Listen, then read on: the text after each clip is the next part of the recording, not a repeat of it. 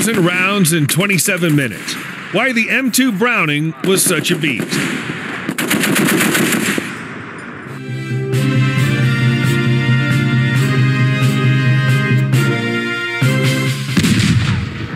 When one thinks back to the weapons of mass destruction that emerged in the 20th century, usually the atomic bomb or poison gas comes to mind.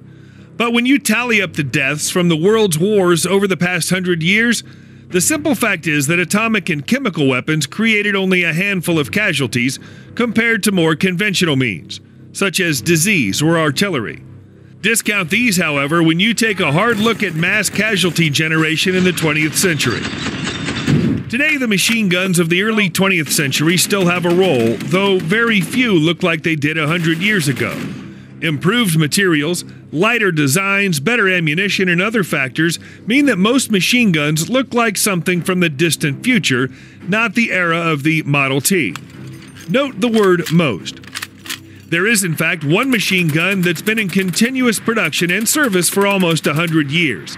And is still as respected and feared as it was when it first was introduced. It arose from the fertile mind of an American designer who became the most respected gunsmith of his age, John M. Browning. His weapon was the M2 50 caliber heavy-barreled machine gun. What made the M2 such an impressive weapon was the bullets it fired. From the very beginning, the 50 caliber rounds designed for the M2 were something special. The term caliber in the context of small arms means the diameter of the bore, measured in decimal fractions of an inch. So in metric terms, the M2 is designated as a 12.7 millimeter weapon. Initially, the specifications of the M2 ball round were for a simple solid shot, little different and almost aerodynamically perfect. Ball does not mean spherical, but solid. That is, not having a cavity into which chemicals are placed for tracer or explosive use. The form of the 50 caliber round has a slight taper at the bottom, which has the effect of reducing drag and maintaining stability. Ma-Deuce first entered service with the U.S. Army in 1919, too late for service in World War I. Nevertheless, the M2 became an instant hit wherever it was installed or deployed for both its amazing hitting power and range and its genuine simplicity of operation. Much of this derived from the simple recoil operation of the weapon, a signature John Browning design feature. Recoil operated means that it uses an ingenious arrangement of levers, cams, and springs to capture part of the powerful recoil energy of the fired cartridge, uses it to extract and eject the spent cartridge case, then to feed the next round, load, and fire it. This cycle repeats as long as the gunner holds down the V-shaped trigger located between the two hand grips at the rear of the gun. Release the trigger and latch secures the mechanism in the open bolt position, ready to fire again. In fact, when firing the M2 on full automatic, there are also single-shot and semi-automatic modes. The sensation to the gunner is a lot like riding a classic Harley-Davidson Hog motorcycle. The power is something you feel as much as hear and see. Nevertheless, the M2 is not always an easy weapon to possess and maintain.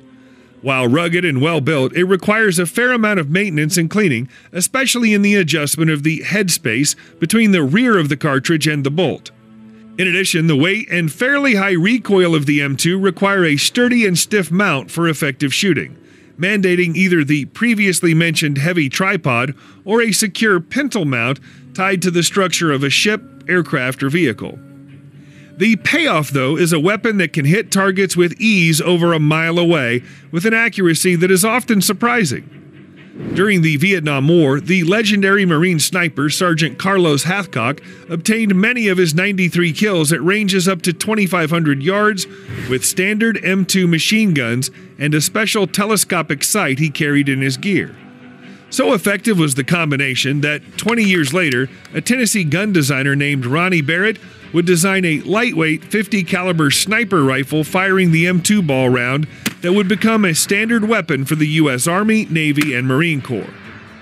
By the start of World War II, the M2 was the standard weapon for U.S. fighters and bomber aircraft, tanks, and scout cars, and the primary anti-aircraft weapon for naval vessels.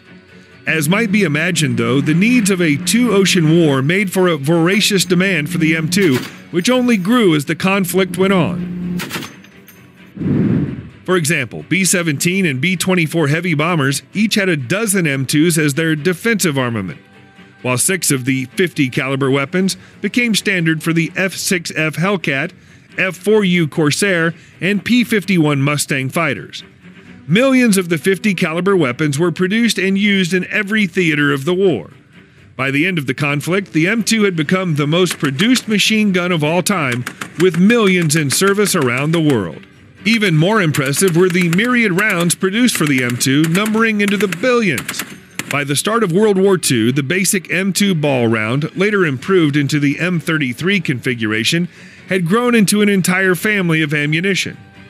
A normal mix of rounds for most applications would include 2 rounds of TP ball, 2 of API, and 1 of tracer in 5-round groups, providing a good range of end effects. The ammunition is assembled into belts with reusable spring clips called disintegrating links because they're stripped off by the gun's feeder mechanism. Using the ammunition shown in the sidebar, the theoretical maximum range for the M2 is 4.2 miles and has actually been used for indirect fire at high angles of elevation to create a fire-beaten zone on the far side of a hill. The practical maximum range for aimed direct fire is about 1 mile. At shorter ranges, the effects are truly amazing. With a rate of fire between 400 and 550 rounds a minute, 50 caliber rounds from the M2 can literally shred drywall or wooden buildings or even unarmored vehicles.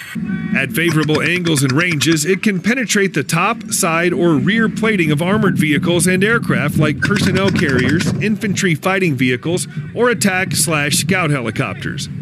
This makes the M2 a very dangerous thing to have in your bag of military tricks, and is why the 50 caliber, as the M2 enters its 9th decade of continuous service and production, one might think that it's ready for a well-deserved retirement and replacement. However, that assumption is wrong.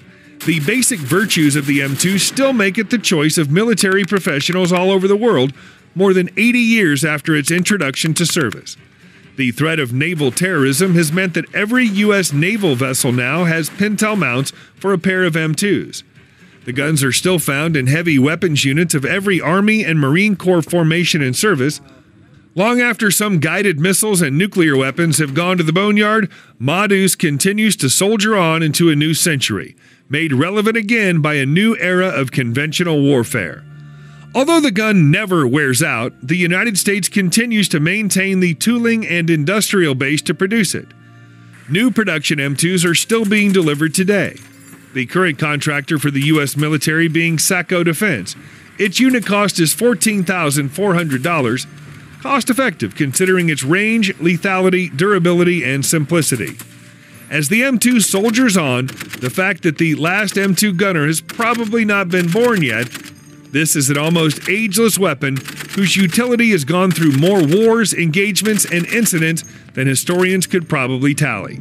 Nevertheless, MADUS is still out there with the kind of reputation and affection usually associated with a new sports car or bass boat by the gunners who man them. It's fitting that she will probably outlive them too.